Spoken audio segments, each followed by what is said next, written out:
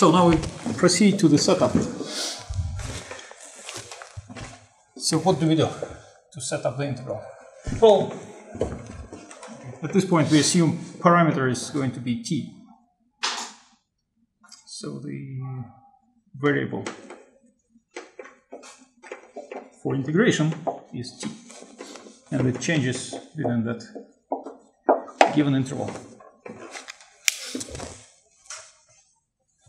Now what do we do? Well, we take that path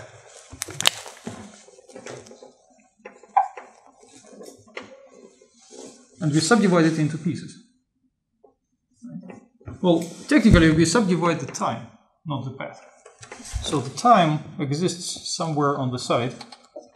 So the timeline and the time changes between A and B. And what we do is we subdivide that time interval into several pieces of the same length delta t. And then that subdivision produces subdivision of this path. And of course this subdivision of the path may not be into equal pieces, because the speed can change. Right? The particle can move slow here and quickly there.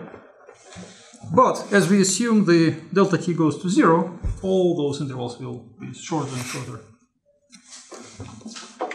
Okay, and then what is it that we do? We look at some interval here.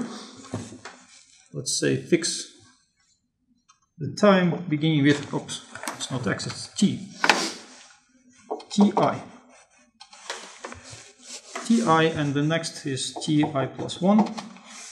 So we look at one interval there,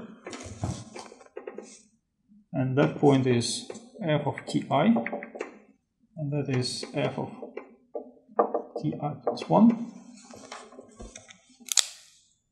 And then we have to estimate the work done by a field of forces, and I'm not going to draw that field of forces because it will put a lot of vectors in the picture.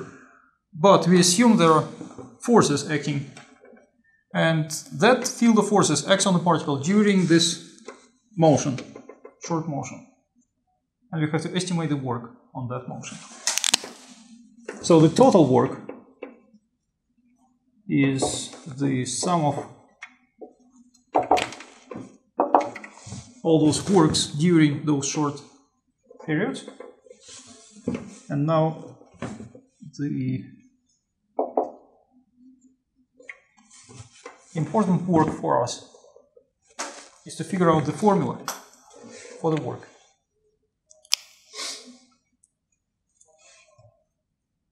So how to compute the work done by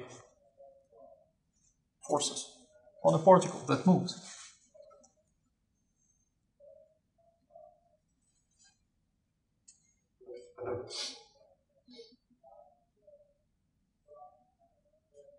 And how is this question related to what we just did? Well, you see, we used additivity to get the subdivision and to claim that the total work is sum of all those little works. Right? So what we are talking now about is local situation. Right? We localize over a small period of time, short motion, and we expect some differentiability. We expect linear dependence so that the formulas progress into an integral formula. So we have to make some assumptions here. So what are the assumptions?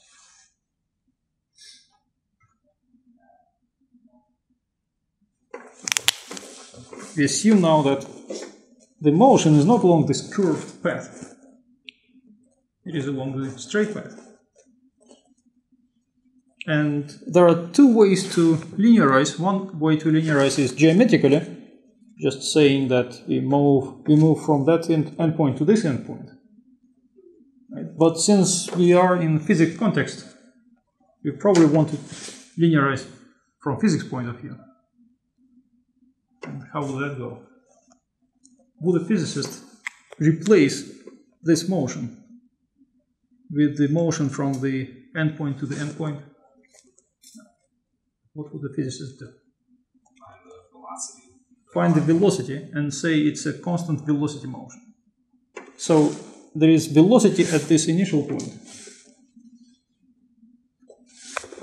Right, so v of ti.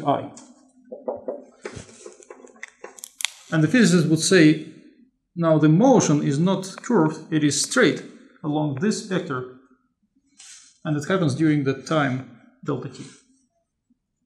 So geometrically it doesn't even make much sense, because we are replacing this motion with a motion along this path, maybe that long. And of course, if you put those pieces together, those pieces don't even make, those approximations, don't even make a path altogether. Right? So geometrically it doesn't make much sense. But the physicist naturally thinks about replacing that motion with constant velocity motion. So we have constant velocity motion,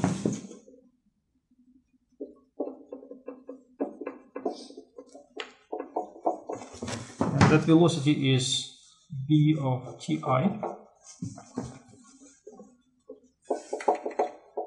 during the time delta t. Okay, so that's a part of the assumption. What else?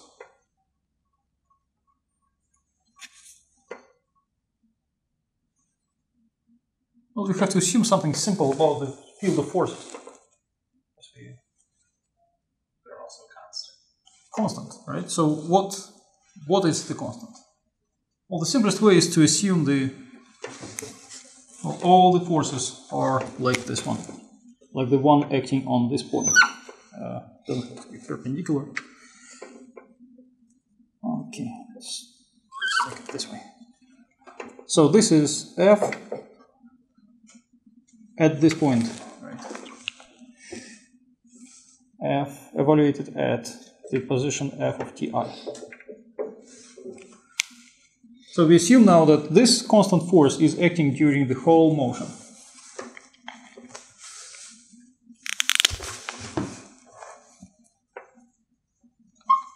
So we have constant force